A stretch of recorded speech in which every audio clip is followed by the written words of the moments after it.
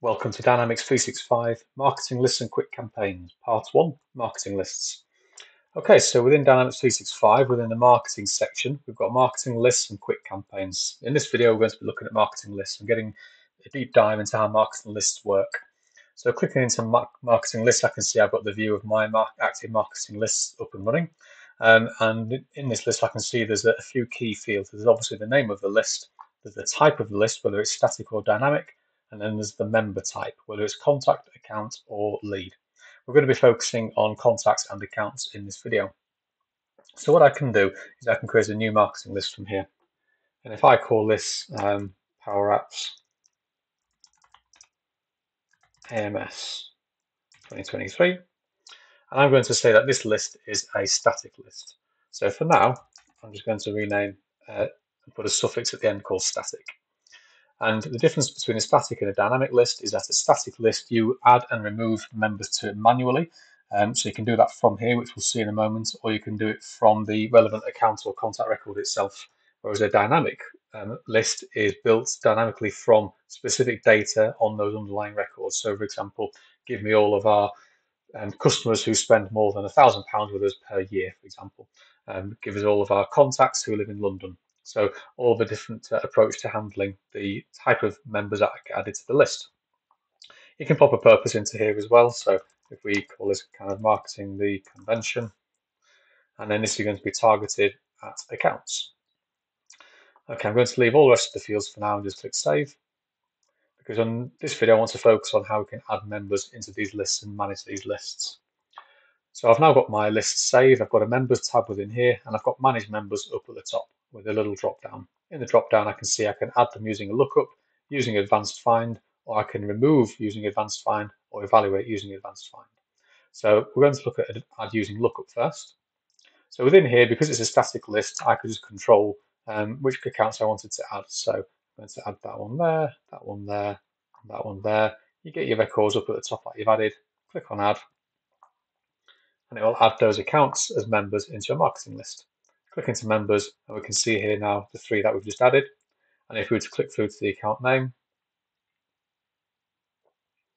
then when the account form is loaded, we can click on the related tab, and we can click on marketing list down at the bottom, and it will show us all the marketing lists that this account is associated with. And so we can click back to our Power Apps AMS 2023 marketing list. So that's one way that you can add the marketing list members to the marketing list. The other way is using advanced find.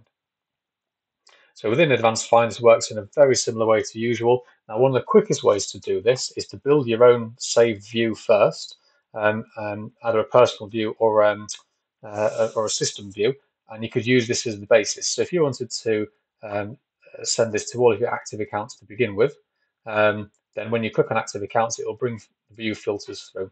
Let's say we wanted to send this to any active accounts in Halifax or over 10k, then this is one that we've used in a previous video. We can see that we've got the postcode begins with Halifax and the open revenue is greater than £10,000. You can click on find.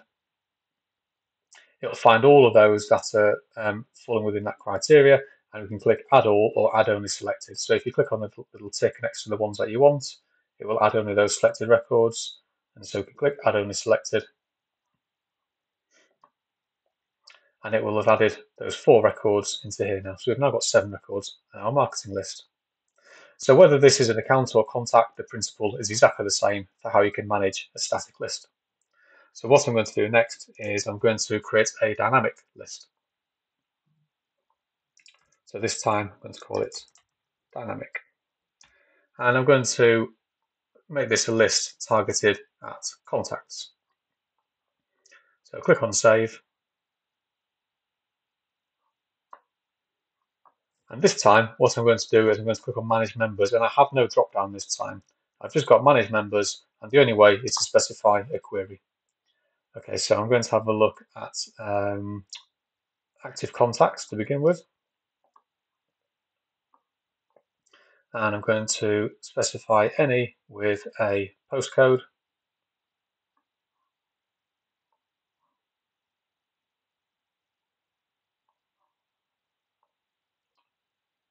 Begins with Halifax. So there's 25 records within here, and I don't have the option to add selected because it's only the people who passed this criteria.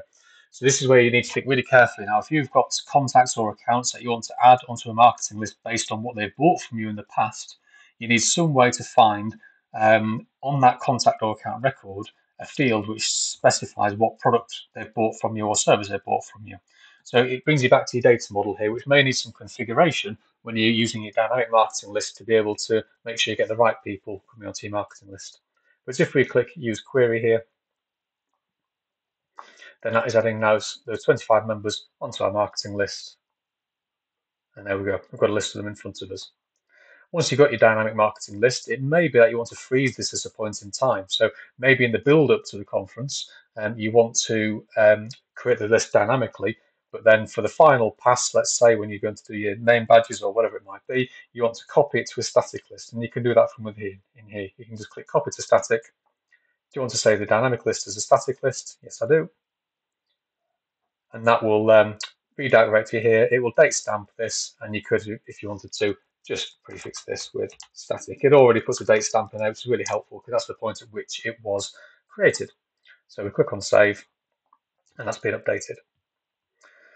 So finally, within the contact or the account record, you can add them to a list manually. Now, obviously, if it's a dynamic list, it will not display in your list of marketing lists that you can specify.